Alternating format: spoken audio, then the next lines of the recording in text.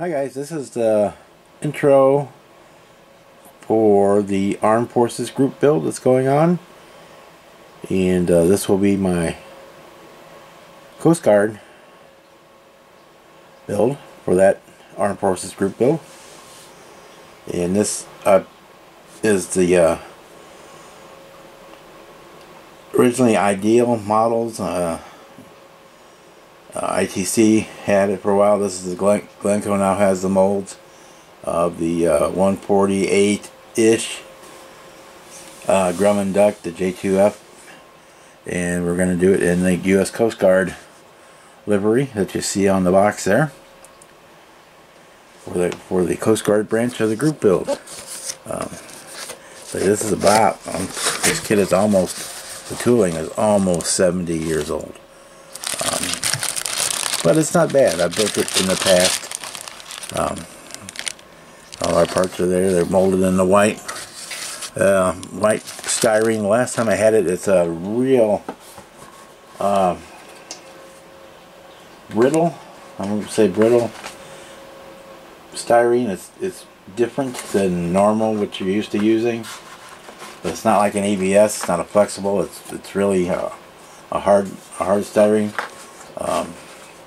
But to me, cement works on it fine, or if you're using like a Pro Weld or MEK on it, it'll work just fine. There's the kit's all still bagged. Here's our decal sheet with our U.S. Coast Guard on there, which uses the U.S. Coast Guard, obviously the V143, and here's the tail flash for it.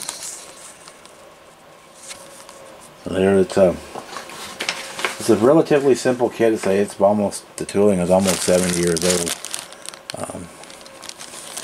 The detail is not real high, but it's real easy to up it. So we'll be doing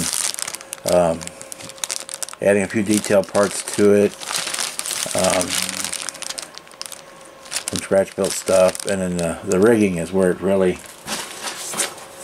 shines, because you've got a lot of options for opportunity to really stack it up even more than what they show here, because you had rigging for the antenna that ran up here on top, and well, they do show some of the rigging under here and the sponsons, but it's a really cool kit for what it is. As opposed to the like, if you can find them, the classic airframes ones are run about $70 to $100. You can get this one anywhere from $20 to $30 on eBay or any of the other sites.